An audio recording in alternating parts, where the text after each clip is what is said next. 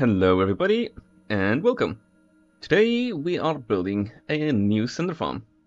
It still gives us all the same drops as usual, which is mostly coal, XP, and blaze rods, but there are a few notable differences. Number one, this one is smaller.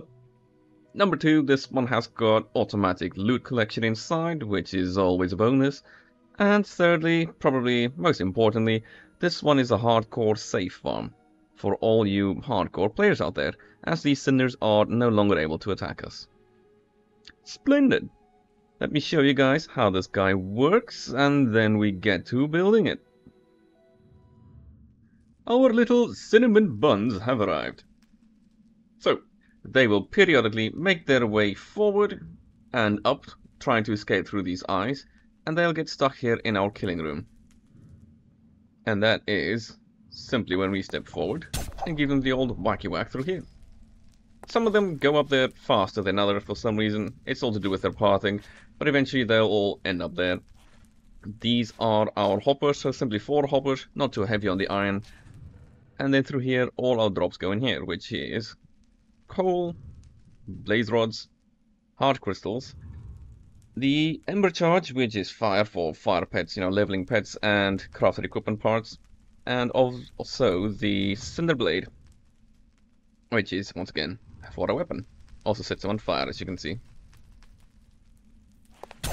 So just like this, lovely stuff. XP on through, drops go in there. Lovely stuff. Now, let me tear half of this guy away and show you guys how we build this. And this is what the bare bones kind of look like.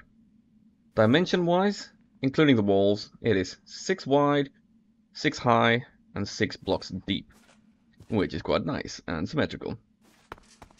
From the front part here, this is where you'll add your inventory, so I'm just using crates. Our hoppers will go there. So from here it should be 1, 2, 3, 4 blocks deep. Let me switch on night vision, and then we have our back wall, like so. So from here it should be 1, 2, 3, 2 blocks high, and then on this 4th block here, you go up another 2 blocks, so 1, 2, like so. So we have this 2 deep here, and then this goes deep, should be 5 blocks, like so. These 3 by 4 blocks here, we go ahead and take these out, so 1, 2, 3, 1, 2, 3, 1, 2, 3, 1, 2, 3, there we go. And then we go down another layer. So 2 blocks deep, this is where our fire blocks will be, if you will. And it needs to be 4 by 3, so that we have 12. So, you can either use Netherrack, which is the most common one, because, it burns indefinitely, or as an alternative, you guys can use blocks of charcoal.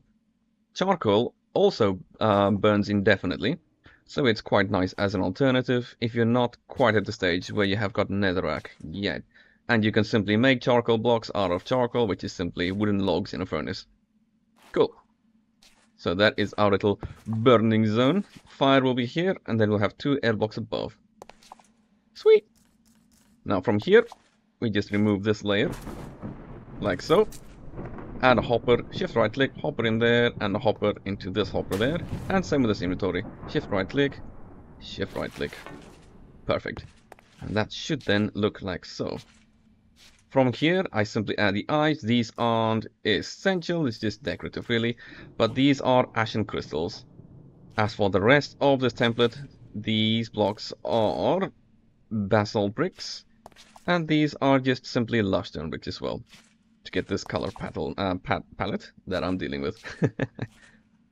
Alright, from here we need to add some walls or a fence. Let me add the lush wall here. So this is where the important bit happens. So right with this eyes in this corner, right here, wall, wall, wall, like so. Same here, wall, wall, wall.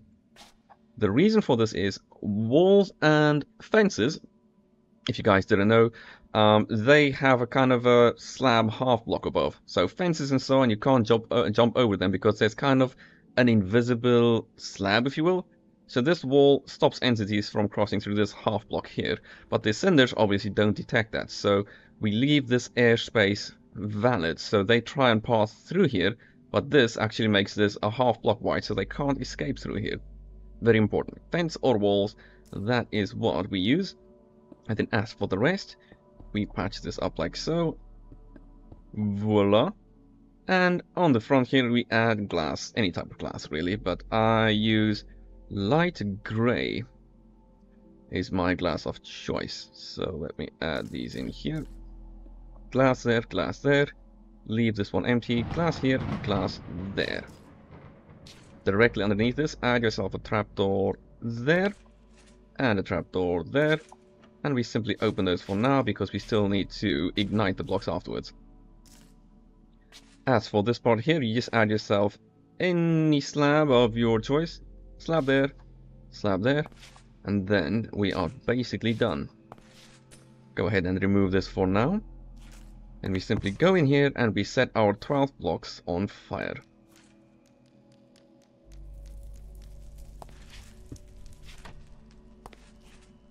And with night vision disabled, we have this sexy little farm right here. And if we stand here in a moment, we will see our little customers arriving in a moment. And there we go. Just got two, and as you can see, they are trying to pass through here, which they can't, because that is actually only half a block big, if you will. But their AI doesn't pick that up, so they always go towards these blocks here, trying to escape. And that is where we profit. Voila. XP is out, drop to go in there, and yes, by the way, probably don't need to mention this, but make sure you have some kind of education or a depth at least on here to get the increased XP and some kind of looting if you are after the blaze rods. And there we go. You are now the proud owner of a brand new Cinder farm. Excellent. If you guys found this useful or entertaining, consider giving me a follow on YouTube or Twitch. The links will of course be in the video description. Lovely stuff. And with all that done, this is me, Zerger, saying have yourselves an awesome day, happy RL crafting, and goodbye!